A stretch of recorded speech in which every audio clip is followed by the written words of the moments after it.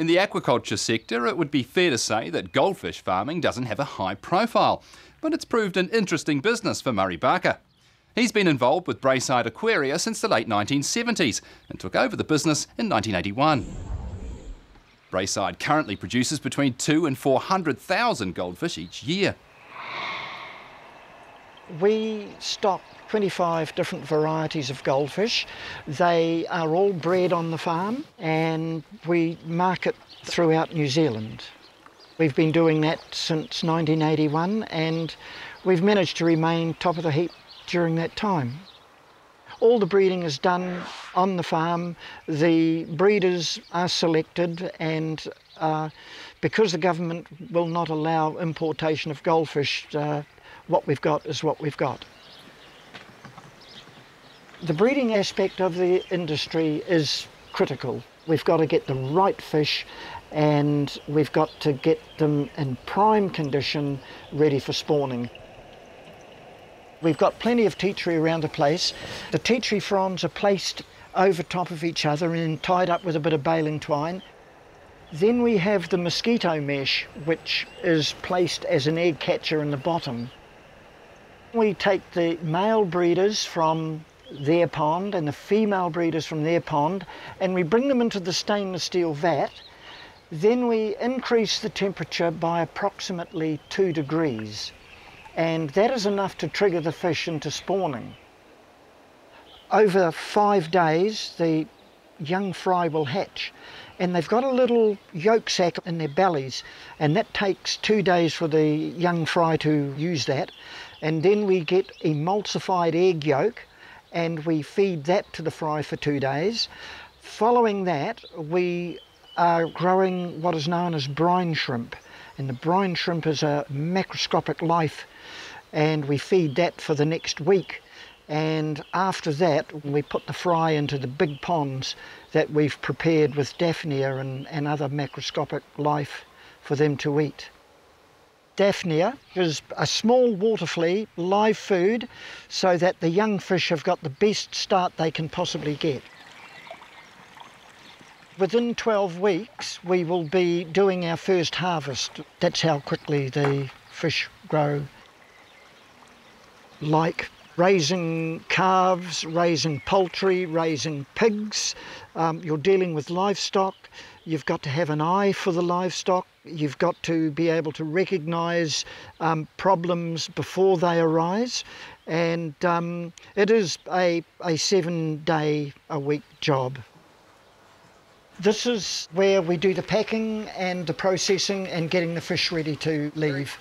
We have got 2 holding ponds where the fish are selected for the orders, placed into plastic bags, double bagged once the oxygen has been blown into the bag, placed in cardboard cartons and ready for dispatch.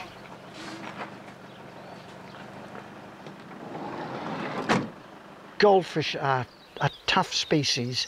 They are the only fish in the world that can survive from 39 degrees Celsius down to 4 degrees Celsius. Some tropical fish in the Amazon can't survive a variation of 2 degrees Celsius. So yeah, they're quite amazing fish, really are. These are called red capirandas. They're extremely sought after because of the growth on the head, which is the aranda. It is becoming an increasingly important part of the business, and the influx of people from Asia, they've brought the love of goldfish with them, and at the moment the red capirandas are what is very, very vogue. These are our stock and trade. These are known as comets. They would represent 40 to 50% of our total sales. The tail can often be as half as long as the fish. They are very hardy and they're what most kids and people have in their bowls just sitting on the kitchen table. This is another specialty goldfish. These are called bubble eyes. I've managed to bring these back from the brink of extinction at our fish farm. I think we've got around about 10,000, 20,000 of them, little baby bubble eyes now, so I'm delighted to be able to say that they're no longer on the endangered list. They move very slowly and are easy targets for predators. They've got no dorsal fin and they tend to wobble rather than swim like the comets. Historically, children have been a large percentage of our market, but we've got landscape gardeners and garden centres. We've got veterinary practices who usually have an aquarium or two selling goldfish.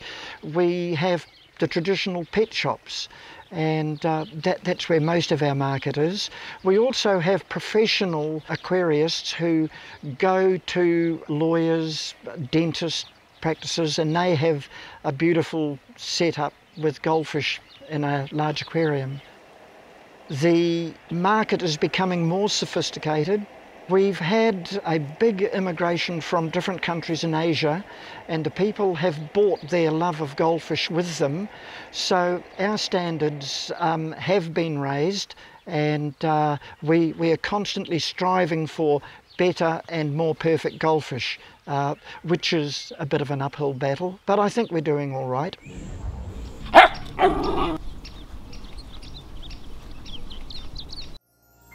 This program was made with funding from New Zealand On Air.